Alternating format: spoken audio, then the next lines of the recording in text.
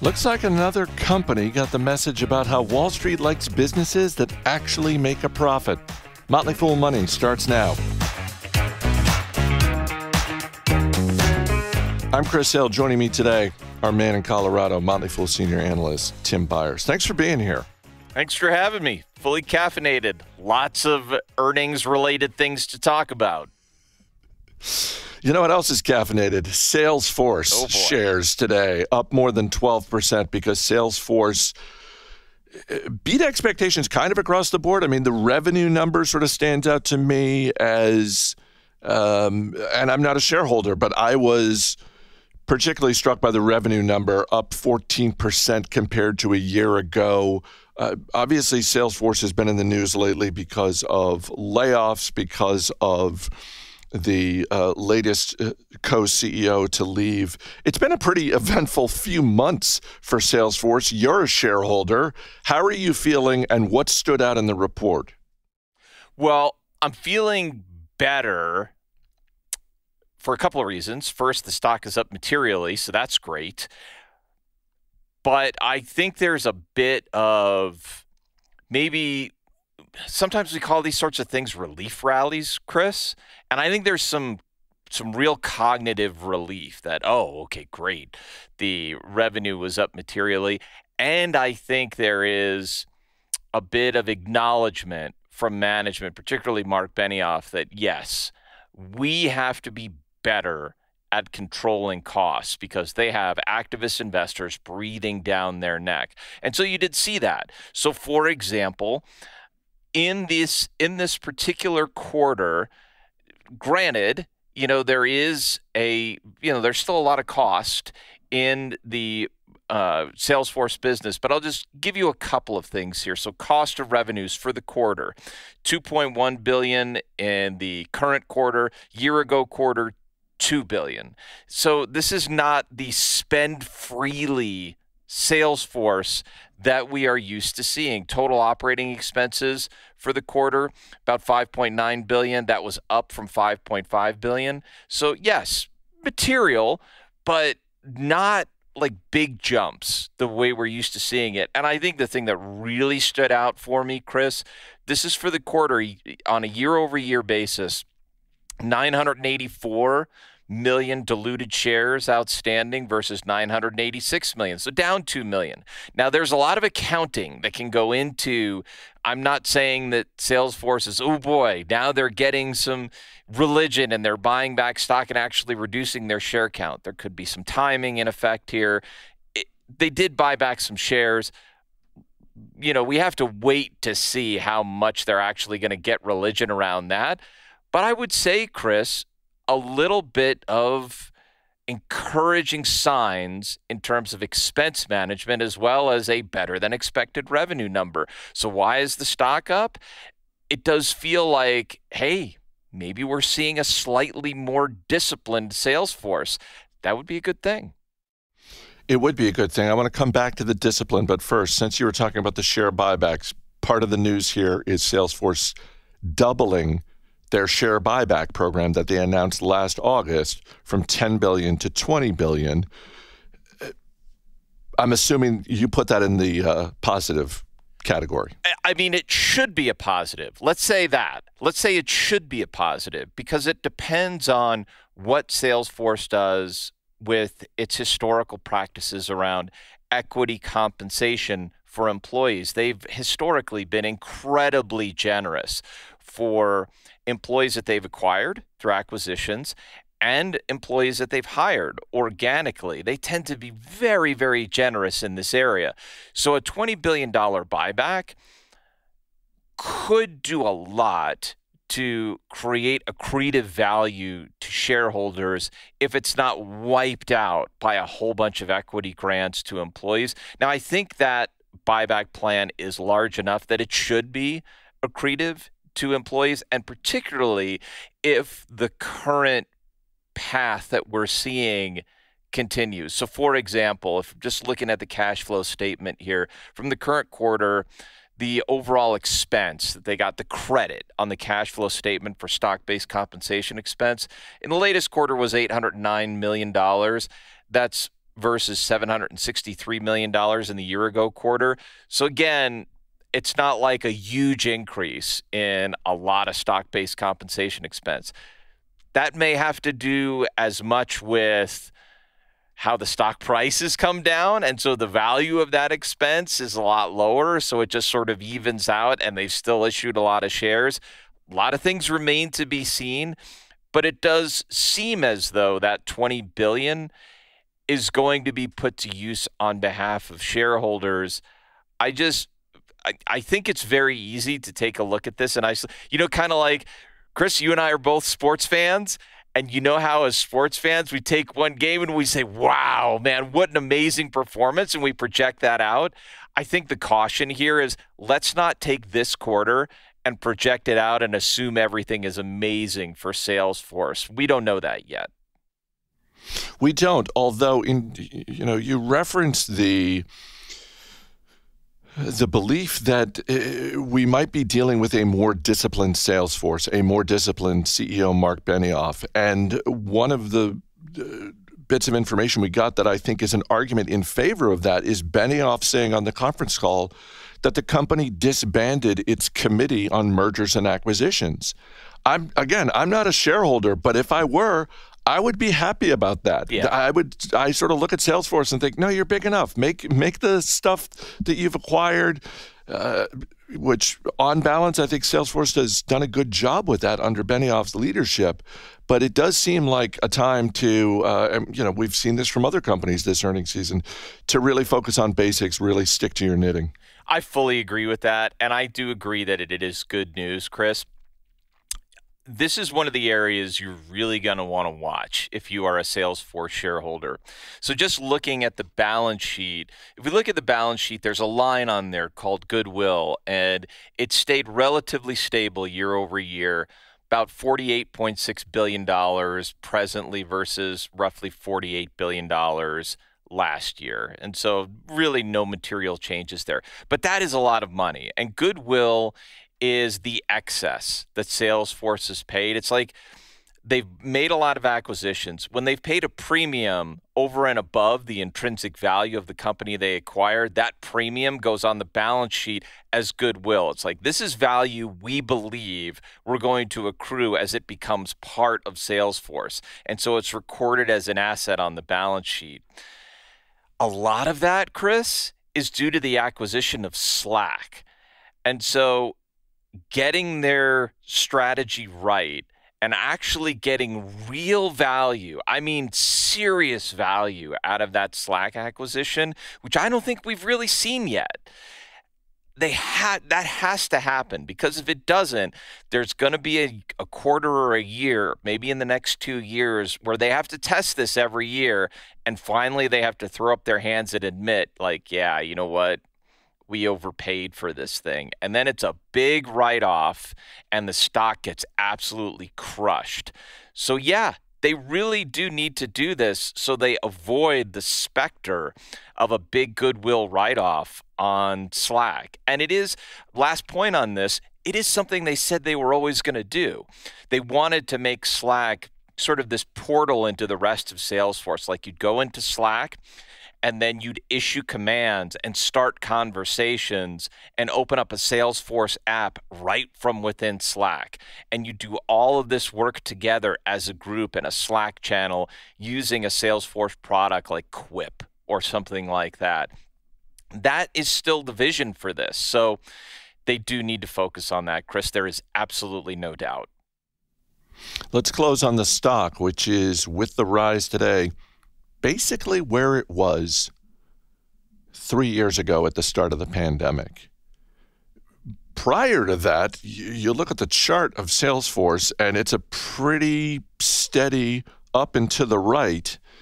It's been a roller coaster since then. Yep.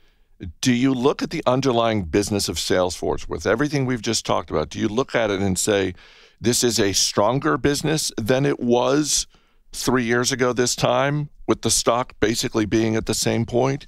Is it a more challenged business? Is it weaker? Where is the underlying business relative to the stock? What a great question. I think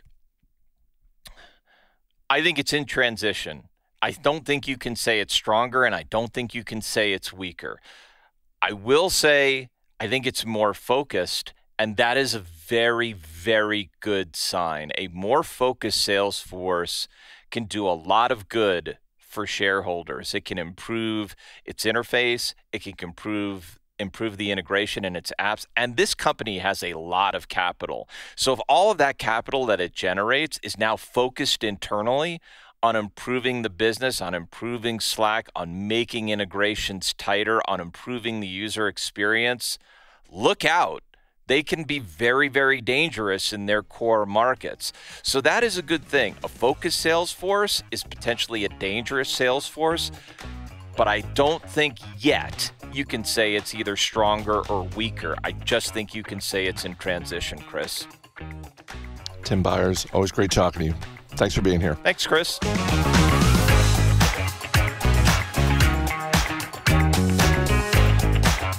Just as more companies like Salesforce are sticking to the basics, so are consumers. Jason Moser and Matt Frankel share some thoughts on the decline of the nice-to-have economy.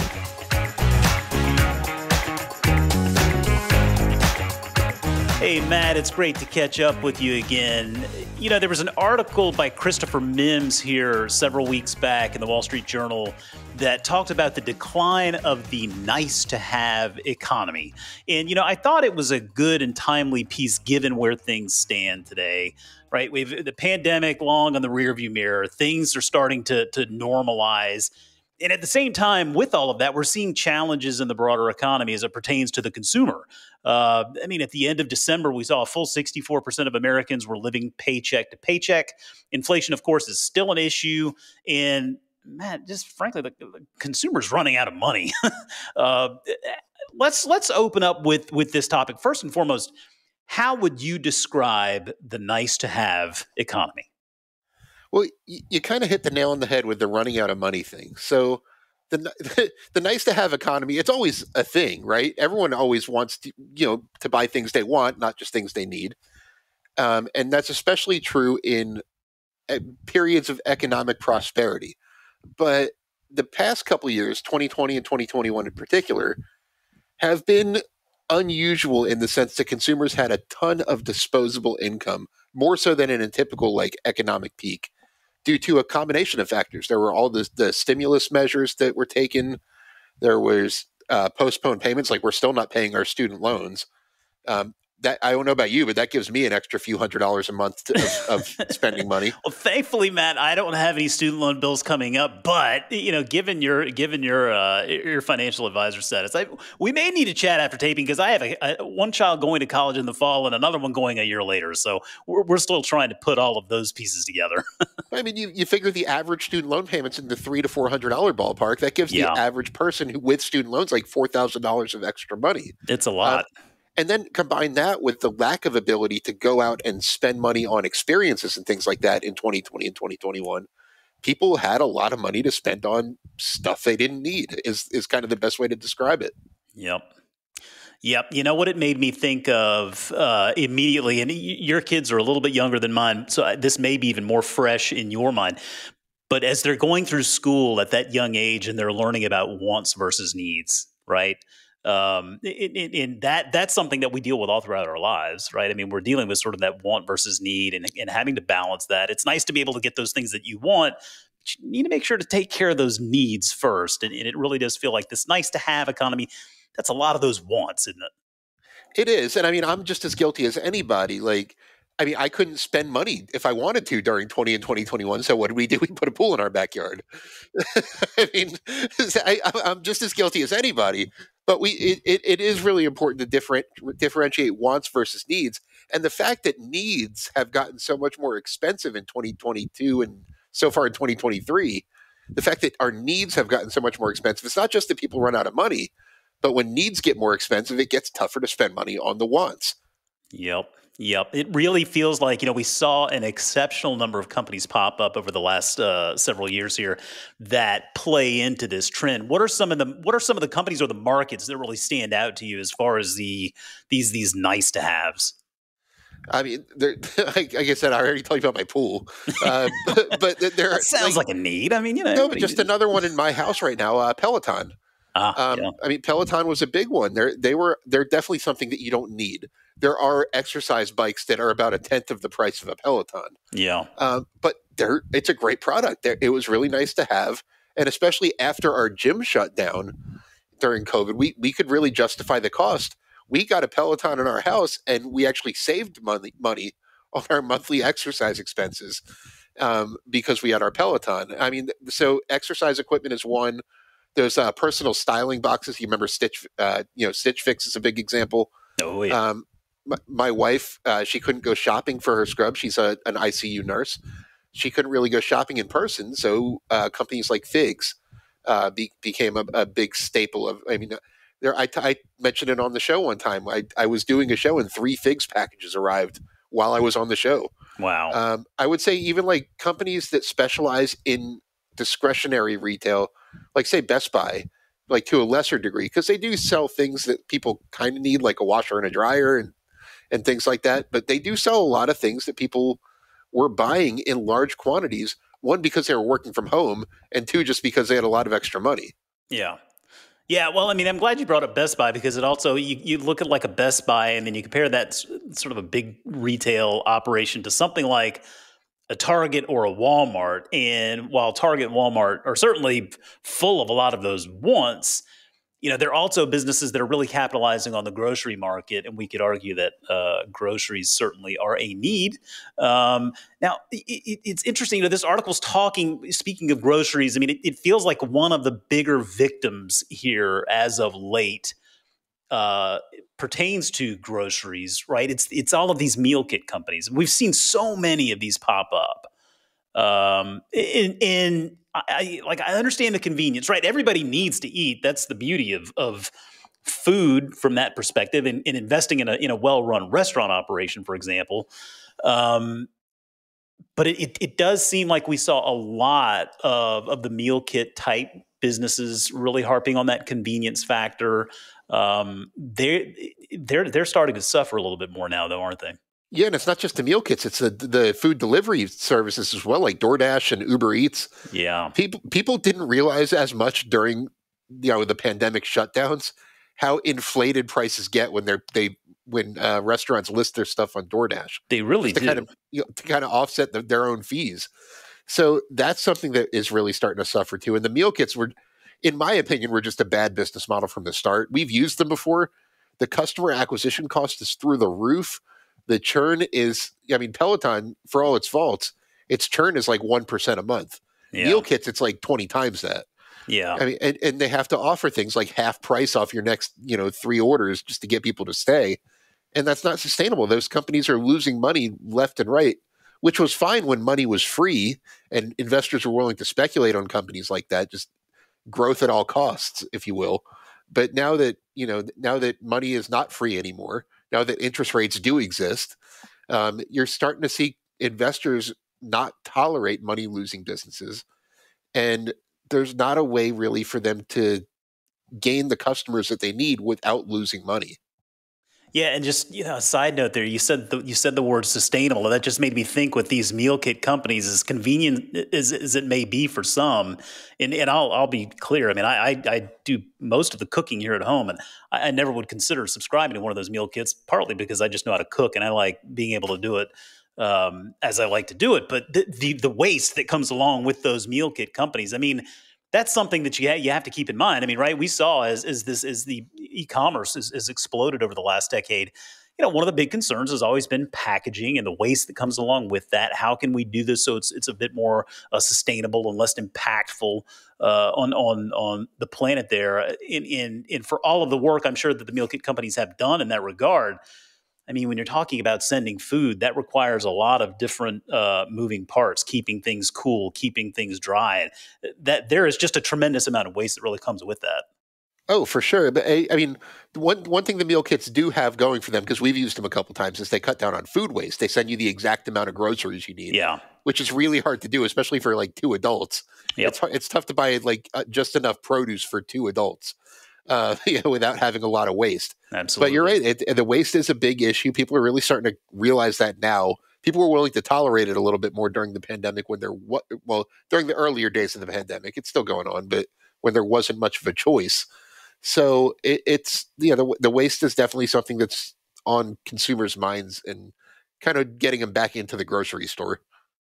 So what strikes me about this trend is this doesn't really seem like a one-off. It seems like something that pops up when, like you were saying before, consumers have more money to spend.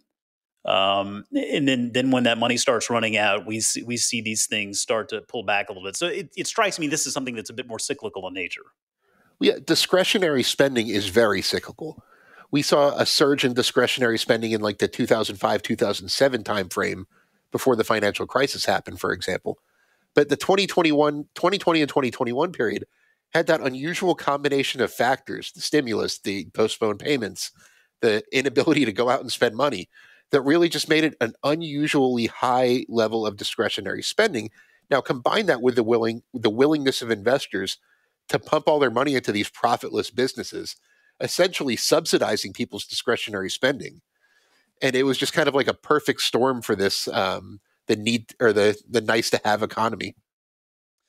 Yeah. And wow, I tell you, this one of these things that you see is you use these nice to haves as time goes on, as they become a little bit more of you find out ways to justify this being a must-have, right? And whether it's the convenience factor or whether it's something else entirely, you do start to find ways to justify these being need to have. And I think it's also important for investors to remember too, just on that cyclical nature of consumer discretionary. I mean, these are the times probably where you want to start looking at the opportunities in consumer discretionary when we're seeing more pain, when we're seeing these valuations depressed, right? Because it's not something that will last forever. It's certainly not to say that all of these will come back. Like meal plan companies, for example, I'm not sure that's necessarily the market that I'm looking to invest in, but perhaps fitness, perhaps specialty retail, something like that.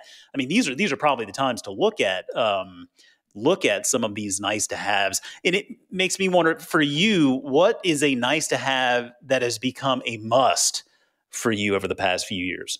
Well, I would say my pool, but it's not like I could give that back even if I wanted to. You're stuck with that one, yeah. Something that I could get rid of, I would say my streaming services. I added at the start of the pandemic, I had Netflix. That was it. And now I have Netflix, I have HBO Max, I have Disney Plus. My kids would never let me get rid of Disney Plus now. In the early days of the pandemic, it was nice to have. Now I kind of consider that an essential. So, and for my wife, it would be the Peloton, because it's that subscription model that kind of like sucks you in. Now that you've already spent thousands of dollars on your equipment, it seems silly to cancel your monthly subscription and just let it sit there. Yeah. So I guess that would be an essential too.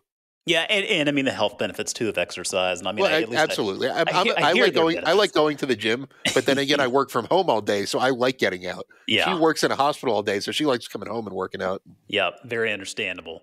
Well, let's wrap this up real quick, just with an idea here of, in sort of looking at these companies that start out as maybe nice to haves and then sort of flip to that essential. Some good examples there. What are some characteristics, or what does it take for a company to get from nice to have to essential? Is it something that relies on external forces, macroeconomic conditions, whatever it may be, or are there things that company itself can control to make that leap from being a nice to have to, oh, now listen, we are an essential part of your life and you need us? Well, I would say a network effect. It wasn't that long ago when a smartphone was considered a nice to have luxury. You think of Apple. Everyone thinks of Apple as not an optional product. A recession hits, they don't sell any fewer iPhones, not significantly. And the network effect of those products definitely helps. And the same thing goes with streaming. Streaming is a superior product and at a superior price point to the alternative, which is kind of the obstacle that companies like Peloton need to overcome. Because yes, Peloton is absolutely a superior product to the $300 exercise bikes. but it's not at a similar price point. And so people have a really tough time viewing something as a must-have that costs 10 times as much as the alternative. And that's why the streaming services, I think, are so successful, because their cost is comparable to the alternative, and it's in many ways a better product. Well, we'll end it there. Matt, thanks so much for making the time for us today. Of course, always good to be here.